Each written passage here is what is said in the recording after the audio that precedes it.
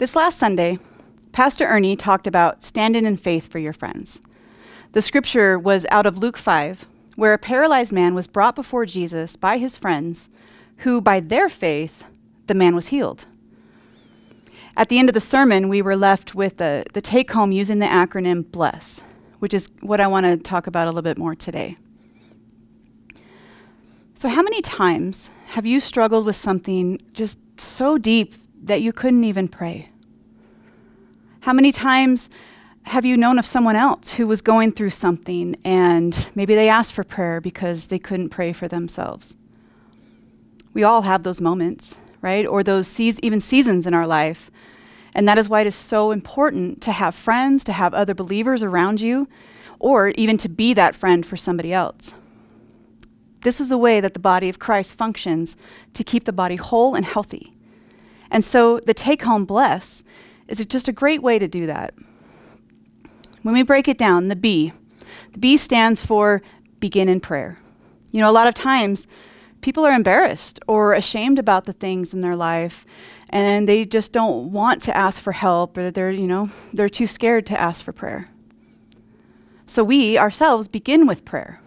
We allow God to direct us to the person who needs us, right? We ask God to show us who he is calling us to, and then we just begin to pray for that person over and over again.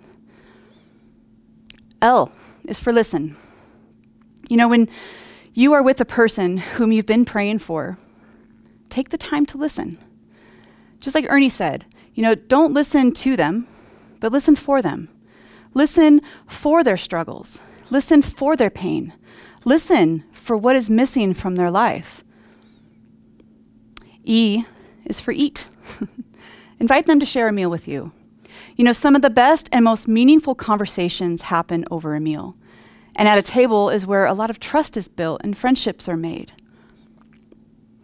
The S is for serve. You know, when you get to know someone, truly know them, then you learn what they need or you learn what they want. And then you can begin to serve them in a way that shows them that you actually do care about them, that you actually do love them, that you see them for who they are and where they are. The second S is for story. I have seen great victories happen in people's lives because someone shared their story with them. Testimonies are incredibly powerful. People need to know, where we've come from, what God has done in our lives to lead us to where we are now. They need to know that they're not alone, right? That they are not the only ones going through whatever it is that they're going through.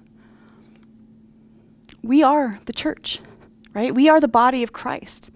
And if we claim the name of Jesus, then we cannot just sit by and watch our friends or our family drown in darkness. We have to have the courage to stand up for one another. We have to have the courage to fight for one another.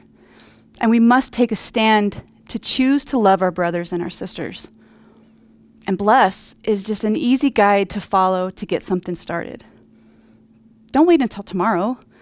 Take a few minutes today, just a few minutes out of your day, and begin in prayer, trusting and having the faith that God will come through for you, that he will answer you, that he will give you the name of someone who needs you. And if you are someone who is struggling and you want prayer right now, then reach out.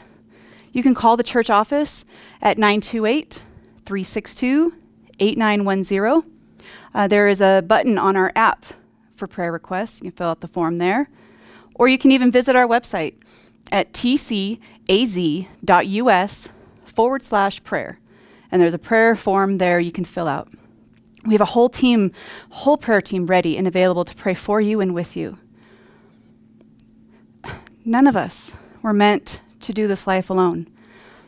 And if you never know and you never know whose life you could be transforming by just, investing in a little bit of time into their life, by showing them that you love them, that you care for them, that you see them, that you are with them, that they're not alone.